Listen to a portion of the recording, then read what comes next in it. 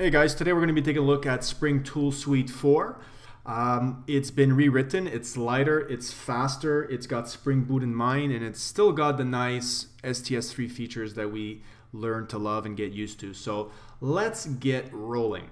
I've set this all up, this environment for us, in a Docker container. You can easily go get that. You can go get that by using the nice wrapper that I created in my GitHub account here. All you got to do is go get it by git cloning this link over here, right? Once you git clone it, you're going to see that you're going to end up with these shell scripts, which are just going to turn on the execution bit here. You're just going to say chmod, let's say 755 star.sh, whoops, star.sh, and then you're going to actually run this container. Okay. Now the first time you're going to download the Docker image, so it's going to take maybe a couple of minutes to get that from my Docker Hub account. You can see the Docker Hub account here, goes and gets this image over here. Once you got everything downloaded, you should see the splash screen show up quite soon. Now in my case, I already configured the workstation, so the splash screen doesn't show up, but the splash screen will look exactly very similar to this image over here. Now, once you got that running, you're gonna want to follow this demo over here, so we can cover the great new STS4 features that they introduced that really are going to change the way you interact, debug, and navigate your Spring Boot applications. They're just absolutely amazing. So just bear with me for a couple of minutes, and I'm going to show you that. Okay. Now over here, in my GitHub account, this is where the demo application lives. So again, just git clone this and import that into the Eclipse project, and you're off to the races. Okay. So just to give you a little bit of context here, the STS4 executable that you would download that I've already set up in the Docker container, it's an executable that's self-contained, which means that you don't have to download Eclipse and then install the STS4 plugins on top of that to be configured and used. It's everything is installed and configured in one shot. So that's really nice, and that's what I've done in the Docker container for us. So everything starts up and you're ready to run. Okay. Now, if we take a look at the project, it's very small. You just got you've got an interface here that we've got to implement. So we're going to have two implementations, and I have a configuration class that actually here are the two implementations. One's a database implementation, one's a file-based implementation, and they're actually implementing them using a Lambda expression because that interface has the functional interface annotation on it. So we take advantage of Lambda expressions. Okay. Now you'll see here that I'm building an application class, and I'm using that interface as a type. So which one am I actually going to get at runtime?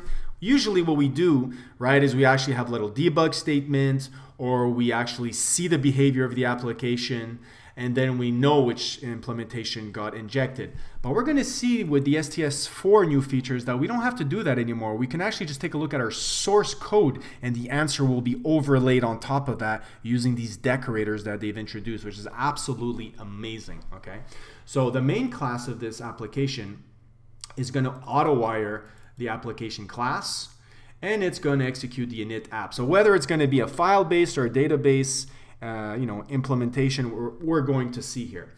I have as a run configuration, I'm going to be using a profile of dev. Okay, so again, in this Java config class, this is the dev profile. So we should be injecting the file attributes or the file initialization implementation, and we're going to take a look at that. What I was telling you before is that we still get the nice interface to spring.io, and what you're going to need if you're actually redoing this by hand is you're going to absolutely need the actuator to interact with these new code decorators that I'm going to go over in just a minute. Okay, now I've already done that, and if you go to the pom.xml file, you'll notice that I got the Spring Boot dev tools, and I got the actuator set up for us over here. Okay. Now, the other thing that's really nice that they kept, and of course they kept it because we love it so much, is it's integrated with the getting started content guides. So if ever you wanted to go and interact or just start learning JPA and stuff like that, or MySQL or MongoDB, you have all these guides set up there, and that's really no different than the STS3 that was available before, but they kept it because we're all used to seeing that. Now, let me run this, all right? And you'll notice that I've actually paused the application on purpose, right? You can see here, look at the STS4 live boot hint. That's supposed to say Decorators, but I actually said Decorators. I'm a bad speller, what are you gonna do? And so we're gonna see here that in our code, everything got overlaid, right? There's these green annotations that pop up. And you can see here I have a debug statement setting up file attributes or I even spelled that wrong, attributes, right? Guys, you can't get everything here, okay? You're gonna have to take the good and the bad. So over here now, if I actually hover over, these are the code hints. You can see I get a little bit of Spring related information. I get the bean ID here. If I hover over here, it actually tells me the active profile is dev. But even without having to hover over it, I can actually see that it's actually the active one because the bean and the profile are highlighted green. Notice that the prod is not highlighted green for the bean. If I hover over it, it still tells me that the active profile is dev. So that's a visual cue, okay? The other one here, this bean, tells you that it's injected into the main class, okay? So you can navigate now to the main class and actually see that the application is being injected here. And it's telling you here with this other code overlay called a CodeLens that application class is injecting into this class, right? If you go to Window Preferences and you go to look for server, should be Spring Boot language server. This one is the live boot hint decorators is the one that's enabled by default. That's the annotations that are green. You hover over them and you get that context information. The CodeLens is what's not annotated but overlaid here as text. Okay, so if I actually turn that off and I say apply, you'll notice that it goes away, right? If I actually click on it and say apply again, you'll notice that it shows up. So a lot of people find the hovering, well, I won't say a lot of people, but some people find the hovering a little bit annoying, gets in the way, so they just enable the CodeLens. I actually love both features, so I actually keep them on, okay? If you go take a look at the application class, you can see that the application class gets injected into main, and the Java config class here, the initiator Java config, injects into this one. It injects into this one the file int bean. So you actually know now which implementation of that interface gets injected at runtime without even having to look at debugs or behaviors or anything like that. So this is just these are amazing features that you basically get addicted to very easily once you start using them, okay? The other thing is they got a context-related search for Spring. So for example, if I press the control key and the number 6, so command 6, you'll see now it's kind of like saying open Java type, but it's very Spring-centric.